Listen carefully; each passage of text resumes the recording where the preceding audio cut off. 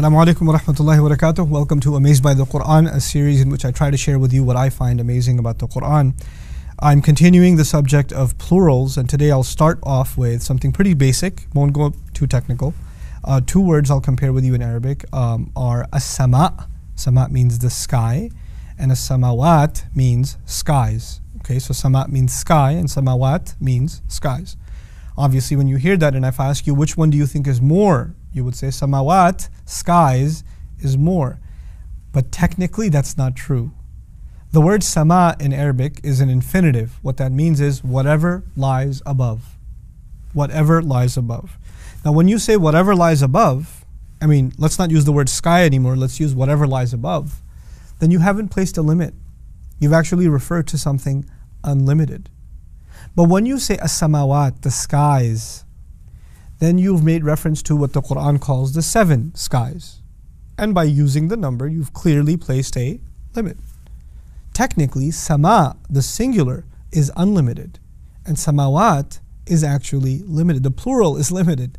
So go back to the beginning again. The Qur'an's language suggests that sky, singular, is unlimited, and skies is actually limited. It's counterintuitive when you think about it in English, but it's the opposite in Arabic, okay? Now, Allah says in one place, قَالَ رَبِّي يَعْلَمُ الْقَوْلَ فِي السَّمَاءِ. My master, he said, my master knows the word in the sky. My master knows the word in the sky.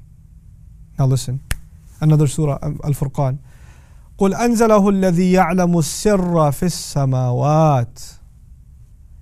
Tell them it was sent down by the one who knows the secret in the skies.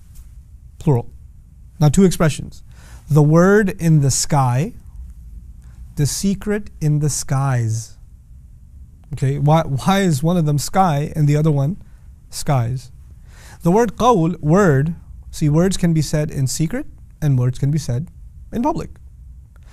But secrets are only one kind of word, the kind of word that is held in private. Yes? So the word or qawl is actually far broader than the word secret.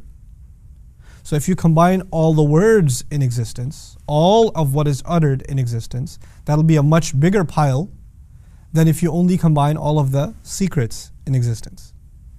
When Allah says He knows the word, He says He knows the word in the sky, because the sky is broader. We established that.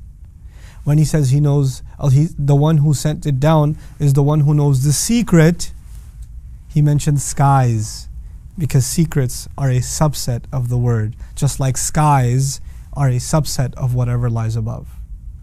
So words are consistent with each other. The broad word in the beginning, word, consistent with the word, whatever lies above. The limited word, secret, more appropriate with the limited term, skies. This is what I mean by laser precision. These ayat are not next to each other. One belongs to Surah Al-Anbiya, the other belongs to Surah Al-Furqan. They're not even in close proximity to each other. And yet the way in which the Qur'an, in an oral tradition, bears in mind these comparisons that we now do textually. We look at these ayat, we put them next to each other. The Prophet himself, sallallahu alaihi wasallam, did not put them next to each other. He did not put them next to each other. This kind of textual analysis and this kind of microscopic, linguistic comparison is not possible unless you go through those references and these references, do an analysis of this word and that word, and then say, wait, there's a consistency here and there's a consistency there. Subhanallah, how He just says it. He just says it. I want to remind you of something I said in the beginning of this series, and I'll keep saying over and over, is that the Qur'an is something that has come to us as an oral tradition primarily and is not subject to an editorial process. Once the Prophet ﷺ said something, once he recited an ayah, it got memorized and it started getting spread. So you can't even take it back if you want to. You can't. Imagine a word being spread this way that cannot even be taken back, and yet centuries later, a millennium and a half later, we're looking at the microscopic precision in every single word. This is the word of Allah. May Allah Azza wa Jal help us internalize that truth. Barakallahu li wa lakum. Wassalamu alaikum wa rahmatullahi wa barakatuh. Assalamu alaikum wa rahmatullah. If you enjoyed this video, please do share it with friends and family. If you want to see more videos from this series, click on the box at the top. If you want to see other videos, click on the box at the bottom. And don't forget to hit the subscribe button. Thanks.